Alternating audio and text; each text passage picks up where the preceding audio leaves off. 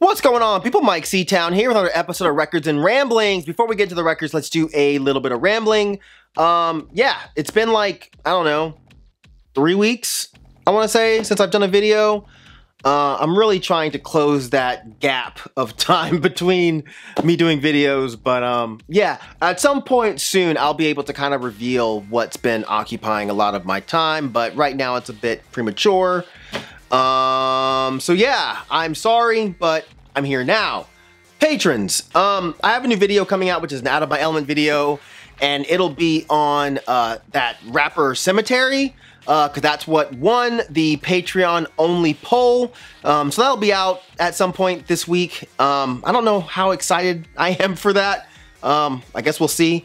But yeah, there's also a new post on my Patreon page that is asking for recommendations for the next Out of My Element video. So if you're a patron, go check that out. My apologies to you guys for being such a slack piece of shit. I also want to direct you guys to my homeboy, Scott Brian Wilson's new comic book series. It's called True Cult. It's about a burnout who works at a fast food place, and he ends up kind of getting wrapped up with this satanic cult who's really pissed off at him for a reason I can't reveal because I don't want to ruin the story. But yeah, he sent me the first couple of issues, and I'm really digging it, man. I don't read comics at all anymore these days, but I don't know, I really got sucked into the writing on this. It's funny as shit in a super dry and kind of quirky way. But yeah, man, I'm digging it, man. The issues are on stands right now, so definitely go grab a copy or two. I'm actually gonna bug Scott into sending me some more issues, because I mean the last issue I read ended on a kind of a cliffhanger, you know, a cliffhanger involving my homegirl Bernice. So I want to see what happens next. But yeah, if you like comics, if you like heavy metal, if you like Satan, if you like burnout stories, yeah, man, this is right up your alley. So check that out. But yeah, all that out of the way, let's talk about some records. First record I'm going to show you, this is Chambre Freude with Puissance du vide, Triomphe de morts. I am butchering that. All kinds of up. That's not a saying, but yeah, anyways, front cover, back cover. I've talked about Chambre Freude on my channel a few times. Their album Rouge Chapelle was one of my favorite albums of the year that it came out, whatever year that was. This came out in 2020, and it's great. This was on my best of the year list as well. But yeah, they're a French black metal band, really pissed off, angry black metal, great riffs. The band kind of reminds me a little bit of Cult Offensive at times, just without the sketch. But yeah, this is a fucking awesome record. And before I was doing this video, I actually noticed that this was limited to 300 copies, and there are still copies of this on their Bandcamp page, which I think that's an absolute crime. These should have been sold out a long time ago. So get on that, y'all. I also noticed on Metal Archives that the band is listed as split up. And I keep saying they, but it's one guy. I believe it's just one guy. But yeah, I didn't know that he had stopped doing this project. He has other projects, Saint Marie de Loops, and I think Ravensdom is actually done too. But I like just about everything I've heard from this guy's projects. So yeah, hopefully he keeps those up, but it's really sad to see that there's not going to be any more Chambre Freude stuff. But yeah, this record's awesome. Go buy it. The next record I'm going to show you, this is Difference Machine with Unmasking the Spirit Fakers. Difference Machine is a local, dang it, this thing always falls out. This is some 3D glasses that I literally learned, I don't know, maybe about 20 minutes ago, that the cover is actually in 3D. So, ooh, you can't see that. But trust me that the things on the cover are jumping out at me right now. Anyways, Difference Machine. It's a local hip-hop group. Really, really, really good stuff. I've talked about them before, I believe, but yeah, it's DT who's the MC, and I believe he also does scratches on here, and then it's Dr. Conspiracy who produces. But yeah, it also has a lot of other instrumentation from other folks, but I think they have a sound that is truly unique. You know, it's noisy, it's psychedelic, it's super dense, but it's still on some b-boy shit. So I think it has a sound that, you know, I don't hear a lot of other groups doing. And man, DT is such an ill MC.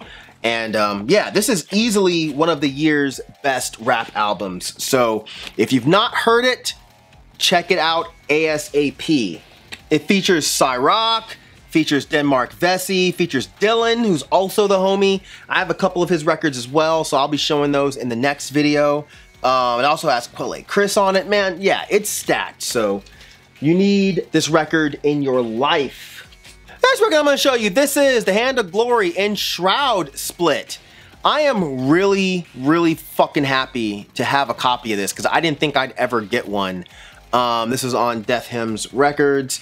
Don't know what the limitation of this is, but yeah, this sold out before I could actually get one. Anyway, I've talked about Hand of Glory on my channel before. Some of the best, most twisted black metal to come from the United States. Unfortunately, the guy behind the project, Lamb, he passed away a few years ago. But yeah, as I was saying, I didn't think I'd actually be able to get a copy of this. It sold out before I could grab one. I had spoken to Lamb. I was actually supposed to get a copy directly from him, but he passed away before that could happen. I think he actually passed away before the physical release of this, so I don't think he ever actually got to see this. But yeah, anyways, I felt super weird buying this from some fucking asshole flipper because, of course, I mean, they would have jacked the price up anyway, but after he passed away, the prices went even higher. So it was just ridiculous. So I put it off for a while, just kept watching him on Discogs, and finally, someone put it up for a fairly decent price, you know, and I just said, fuck it, and bought it, and I was really happy. And the Discogs guy was super friendly as well, so, you know, that's a plus. Records on black won't bother showing you that, but I do want to show you the center labels because I just think they're really fucking cool, man. And this is the insert, this is the ENSHROUD side, and this is the Hand of Glory side. But yeah, Hand of Glory, super nasty, noisy black metal. ENSHROUD is as well. As I said, Hand of Glory is from the States, ENSHROUD is from New Zealand, and they're awesome too. I need to look into their other stuff. I haven't gotten a chance to do that yet, but yeah, I fucking love Hand of Glory. I've been kicking myself in the ass so hard for not getting one of those Hand of Glory shirts that Liver Mortis was selling some time ago. I'd fucking kill for one of those crew necks, man. I have an old Hand of Glory shirt that I absolutely love, and I'm stoked to have it. But those crew necks were so nice. So yeah, if any of you don't wear yours and you want to sell it, holler at your boy. And rest in peace to Lamb. You know, it's not often that you meet someone that's, you know, a creator of black metal who's actually a genuinely nice dude. And I only talked to him online, but he seemed like a genuinely nice dude. So I'm sure the black metal scene, as well as his family and friends, greatly miss him. Last two records are from the same band. But yeah, this is TRHA with novej, kalhnjënno. Look, you know, I feel like you guys can't say anything to me for butchering the name of this. I don't even know if I'm butchering the name of it because I found out kind of recently that the words here, it's a made-up language. Like, this is not, like, TRHA, it's not a real word. You know, I mean, I guess it's a real word, but it's a word that was created by the person behind this band. And I've never heard anyone say the band name out loud, so I don't know if it's supposed to be pronounced as TRHA or TRHA. I don't fucking know, dude, but I just say TRHA because I'm usually only saying the band's name in my head, so it doesn't matter. But at any rate, this shit, oh my god, this shit is fucking awesome. This is incredible black metal with killer riffs, great drumming, overall really interesting compositions with this stuff, especially for a one-man band. This is one of those bands where I'm blown away that it's just one guy. It's insane to me. I almost said records on black won't bother showing you that, but then I pulled it out and remember that it's actually on gray. And then for a hot second in my brain, I said records on gray, so I'm gonna say hey. And you know what? I'm not gonna fucking edit that out. I'm not, because you know, you guys come to this channel to see me at my lamest, at my dorkiest, at my loser-ist. And yeah, that thing that I just said, that's the epitome of me at my loser-ist. At any rate, this is on Ixiol. You know, I've never heard the label's name pronounced out loud either, so I don't know if I'm fucking that up either, but I think it's Ixiol.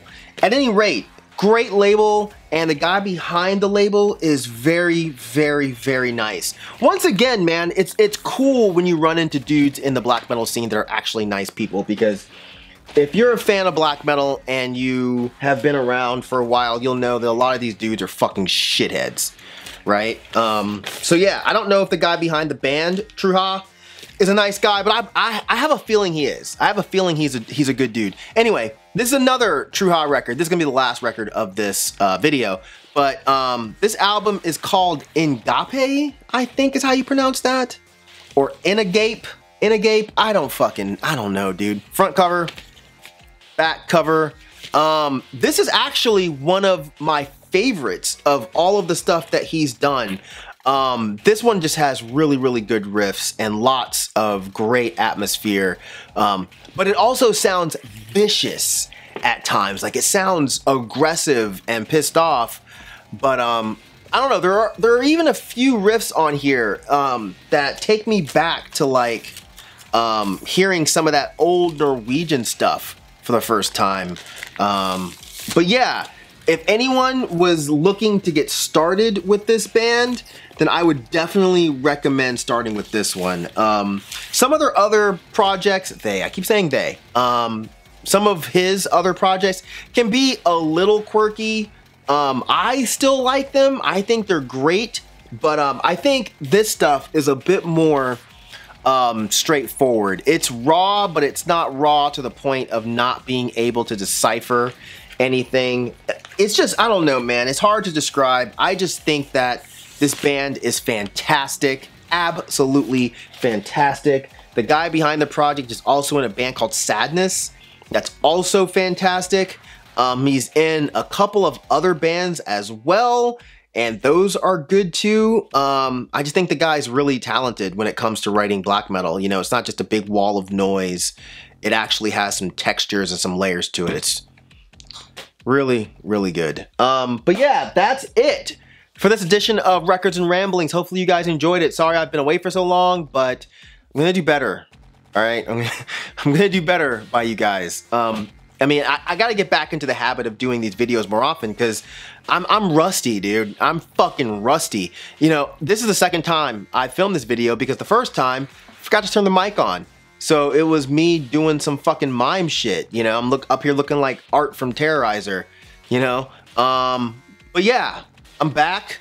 Hopefully, hold me to it. I'm back, and I'm gonna have more videos for you soon. I love your faces, even though I can't see them. I'm sure you're all beautiful. But yeah, that's it. As usual, thank you for living, thank you for loving, thank you for being you, and I'll see you guys next time. All right?